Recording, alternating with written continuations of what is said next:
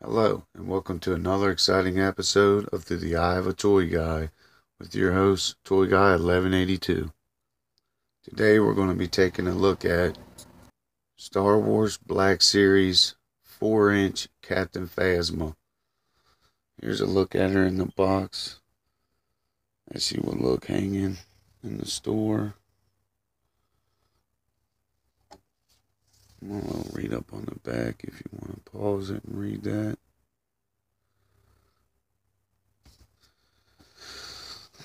Name on the side. Nothing on the bottom. Alright, I'm going to cut out of here, crack her out of the box, and we'll take a look. And here we have a look at Captain Phasma out of the pack. She did come with one laser rifle. See that? Highly detailed.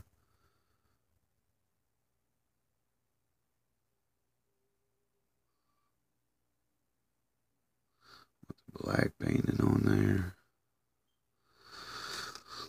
Alright, taking a look at her. I do have her on, again, another aftermarket G.I. Joe stand, modified.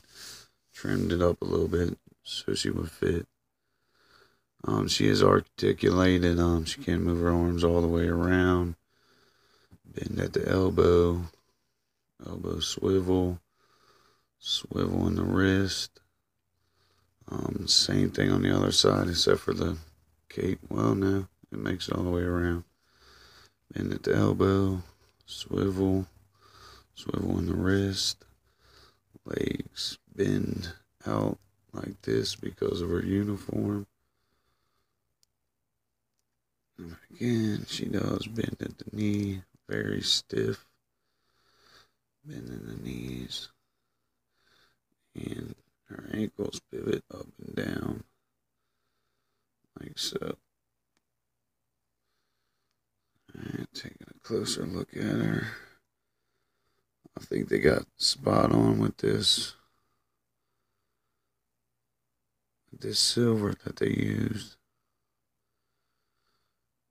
She is highly detailed, like most Black Series are.